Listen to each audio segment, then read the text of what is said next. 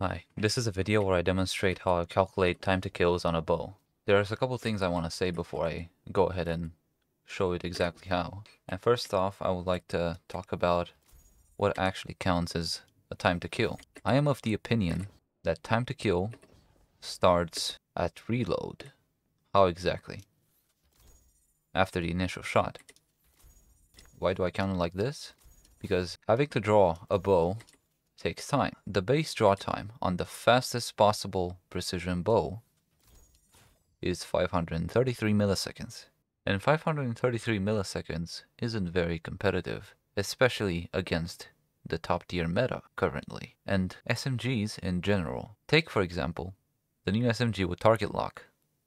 The fastest time to kill is 0.58 seconds, or 0.67 seconds, which is precisely 0.14 seconds difference. That's the amount of time you have to draw the next shot. Obviously, that's not possible. So if you find yourself in a situation where someone's shooting at you and you have to draw the bow, you're already dead. In the perfect gunfight, your bow is already drawn and ready to shoot.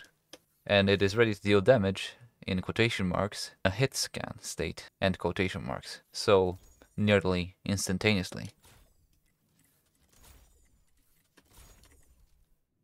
For the sake of testing this appropriately and being able to use the information that we find out, we are not going to count the initial draw time it takes for you to start damaging,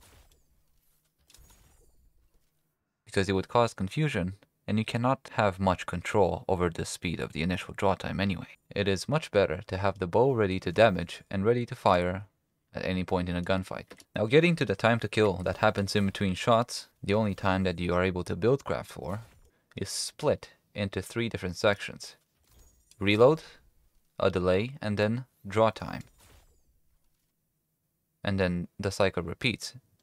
Reload, I thought, was pretty simple, and for the sake of clarity, I'm gonna keep it simple.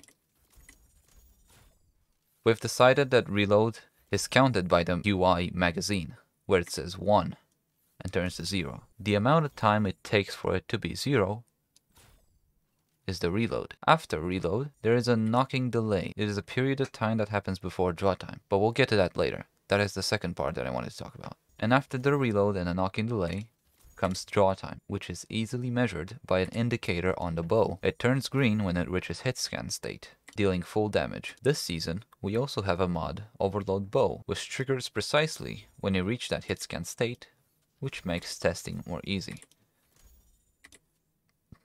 Thanks to compact arrowshaft, this bow has 50 reload. The reload cap is 80, not 100. We found this out by trying to reduce the reload time with reload perks, such as impulse amplifier and surplus. Even when a perk has an animation multiplier, even with Dragon Shadow, reload will always be capped at 500 milliseconds. Dragon Shadow, impulse amplifier, and surplus times 3 will help you get to that cap. Whether it is an animation multiplier or a stat, the moment it reaches 500 milliseconds, it will not help you any further. So if you have a bow that has 80 reload, you do not need to invest in reload any further. Not with armor mods, not with an exotic buff, not with anything. It will not help you.